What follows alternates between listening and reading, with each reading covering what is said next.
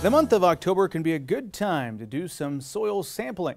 If you happen to notice any areas in your soybean fields with unexplained yield loss, one potential explanation could be a case of soybean cyst nematode.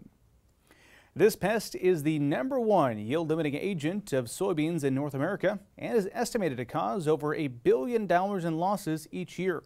We recently caught up with Nebraska Extension plant pathologist Dylan Mangel to discuss checking for pests and the mitigation options. The soybean cyst nematode is the invisible yield parasite. It causes U.S. producers about $1.5 billion a year in yield loss. So it's the #1 yield-limiting biotic agent of soybeans. And the reason this is so damaging is because the parasite can cause up to 30% yield loss without any noticeable above-ground symptoms. So for this reason, a lot of producers don't know they have SCN and are not actively managing it in their fields. Now there's a couple ways to see if you have SCN in your fields. The first is digging up plants, but oftentimes when you dig up plants, there'll be very minor, very small structures on there called cysts from the soybean cyst nematode. Those are very difficult to identify, and oftentimes the act of digging, they'll fall off, so you won't see them on there. So it's not a reliable way to know if you're losing yield to soybean cyst nematode.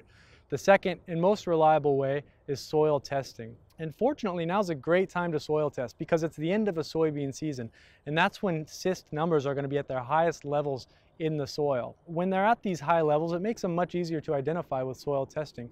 And now's a great time to soil test as well because the Nebraska Soybean Board, in partnership with Nebraska Extension and the Department of Plant Pathology, has funded a grant to provide free soybean cyst nematode soil testing for any Nebraska producer who would like to submit samples. So if you're interested in testing for soybean cyst nematode, the first thing you want to do is take a soil probe or a soil spade and sample dirt from the top 8 inches of the soil in the root zone of your soybean field. After harvest is fine as well. The best place to test for soybean cyst nematode initially is areas of potential introduction. So those might be areas where you're experiencing unexplained low yield, or areas on a floodplain that have been flooded and experienced low yield afterwards, as well as field entrances. Because this is a soil-borne pathogen, we're dragging it ourselves from field to field as we move soil working equipment around. When you're soil sampling, you want to collect about 20 or 25 soil probes of soil, put them in a bucket from across the field that you'd like to test, and mix those soil probes around with each other so you get a good mixture of the soil from that field. You can then take that soil, put it into a soil sample bag, and send that in to the university for testing.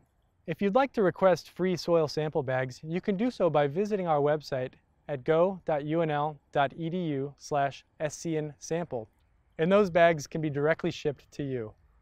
So after testing, if you do find that you have a field that has SCN in it, there are many management options available. The first thing we recommend for management is selecting a resistant soybean variety. There's several resistant sources available, and you can talk to your local advisors to see which one would work best in your field.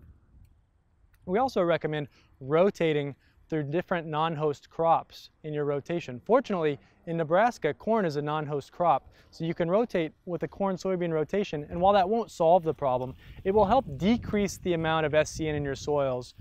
The third recommendation is to pair that resistant variety with a nematode protectant seed treatment. There's several new seed treatments entering the market. Again, work with your local advisors and find one that's got a good history in your area. And the last recommendation is to continue testing. Because we can't see this pest, the best way to make sure your management is working is to test and make sure those SCN numbers are decreasing from previous measurements. If you've never tested your fields for soybean cyst nematode, or you don't remember the last time you've tested, now is time to test again. And again, this is the perfect time to do it with renewed funding from the Nebraska Soybean Board that provides testing for any Nebraska producers.